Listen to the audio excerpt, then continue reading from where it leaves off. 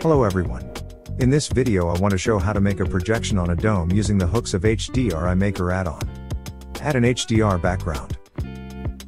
Now let's go to the dome menu, which is the one dedicated to domes. Make sure you have selected cube from the dome type menu. Press add dome. Now let's adjust the rotation of the image on the dome. As being a cube, the position of the image will not always be right. Let's go to the dome vectors menu. We adjust the angle. To have a correct illumination, we also link the rotation to the background.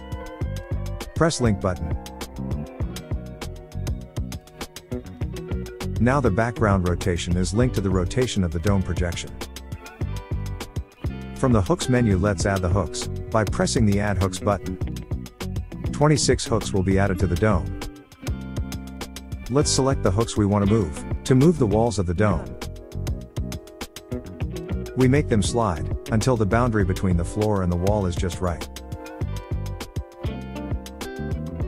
This technique is used to trace the original geometry of the photographed environment.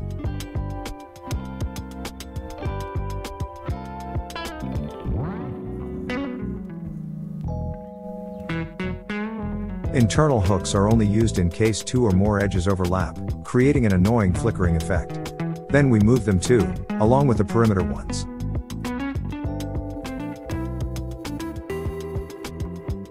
The walls seem not parallel to those of the dome. We can rotate the hooks by pressing keyboard R, rotation. Let's rotate the other wall a little too.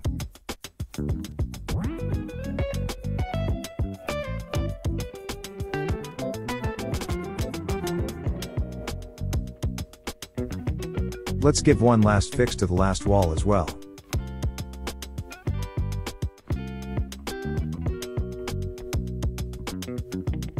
Okay, the geometry, it seems to follow the original environment. Now it only remains to adjust the hook on the ceiling, as it is too high.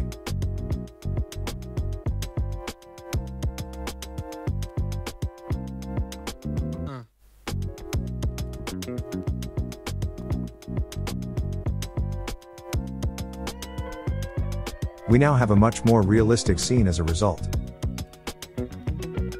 Let's adjust the bottom edge of the projection, as it looks too distorted. By adjusting the adjust boundary slider, we can exactly adjust the border area between the floor and the walls. We can also adjust the position of the projection on the walls. This can help to better define the projection.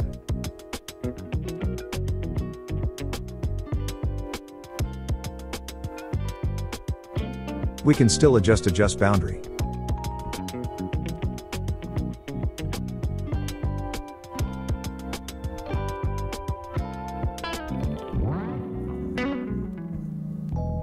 The purpose has been achieved. We have a projection on a custom geometry dome.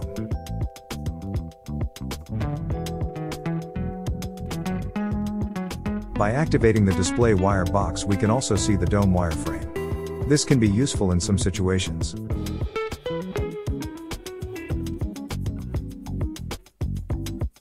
Thanks for watching.